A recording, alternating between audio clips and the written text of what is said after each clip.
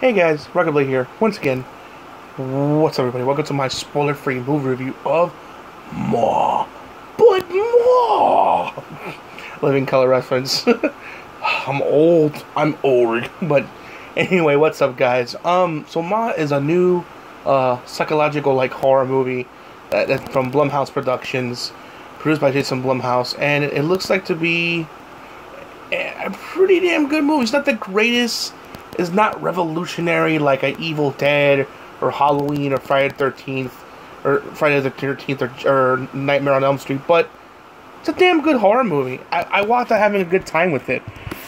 So it's based on this lady you saw from the trailer who these kids like, hey, can you buy us beer? Because obviously they're underage and they can't buy it.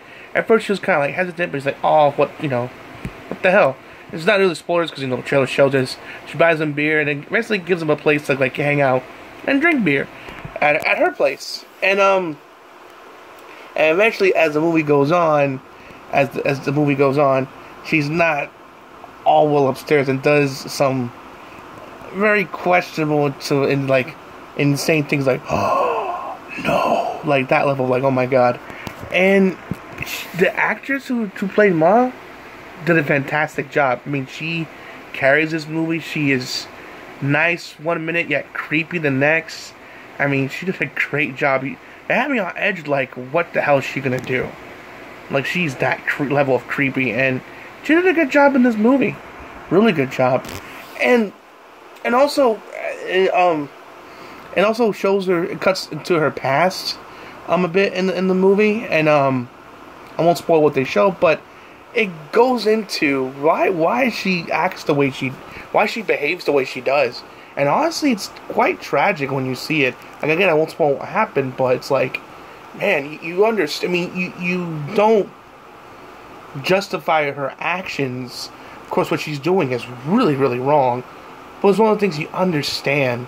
You get, he's damn, that sucks.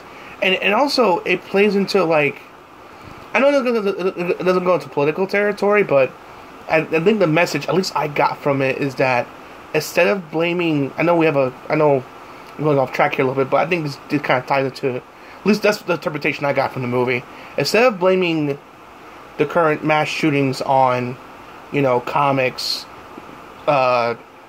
music, movies, or video games, which that's the fun new target, to blame, I think the main thing that we should focus on is mental health. Because it really shows how when you bully or do terrible things to a person, so the stuff they did to this girl, when you see the movie, you're like, oh my god. When they're in the flashback sequences, stuff like that has, psychological consequences that we fail to realize, and we gotta teach our kids not to be crappy. I know there's, kids are gonna be crappy no matter what. But we gotta teach our kids not to be crappy and to be better parents to take care of our kids better. Because otherwise, people like that are gonna keep. It's only gonna keep. Because stuff keep happening with the mass shootings. It's only gonna get worse. So instead of blaming other things mainly, for example, like I mentioned, for video games, we should look into the mental health issue, because that, in my opinion, that something we should seriously look into. Because that's a message the movie at least was saying to me. Because otherwise, these things that are currently happening will continue to happen. But yeah, I'm not spoiling anything that happens in the movie. At least that's the message I got from it. All the young actors that were in the movie did their part, did a fine job. Did a fine job, and I definitely see them have a future in the Hollywood biz. And also I think Luke Evans, I believe, is one of the actors there as well. He did a good job. Everyone, the blonde actress that was there as well, I forget her name. She was in Soul Plane.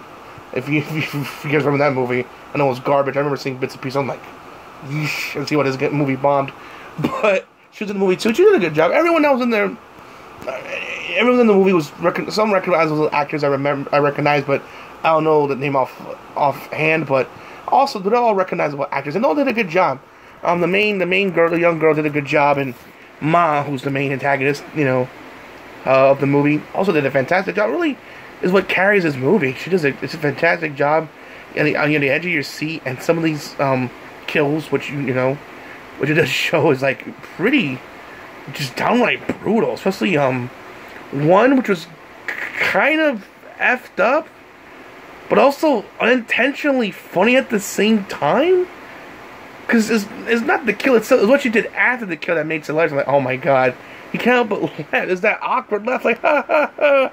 Oh god, this is getting worse. It's one of that awkward laughter, like, oh god, this is getting worse. Oh jeez. Suddenly during the third act, when it falls apart, ooh. Yikes. And, there's also another cautionary tale of, like, don't hang out with strangers, or don't hang out with people you don't know, because, yeah, I mean, I know it should be, like, a common sense, like, yeah, Rockingtheblade, no duh, but, you know, just, there's another, like, obvious message that he's hanging up besides the whole mental thing of, like, don't hang out with strangers, don't hang out with people you don't know, because they might, you know, you know, but, but yeah, overall, it's a good time, it was a good movie, it was scary, surprisingly funny, in a dark way, if that makes any sense, and it was a good time. It was nothing great, but it was a good time, man. Blumhouse is knocking it out of the park and really, you know, bringing back the horror genre. Because as far as a horror movie comes out, people are like, ugh, it's gonna be crappy. Which 9 times out of 10, and unfortunately there were the horror movies. But now, thanks to Blumhouse, it's slowly horror movies are making a good comeback. And and Moss definitely being one of those movies that's helping out. How, you know. It's helping that case of, like, you know, don't give up on this genre. There's still a lot of great stories to tell.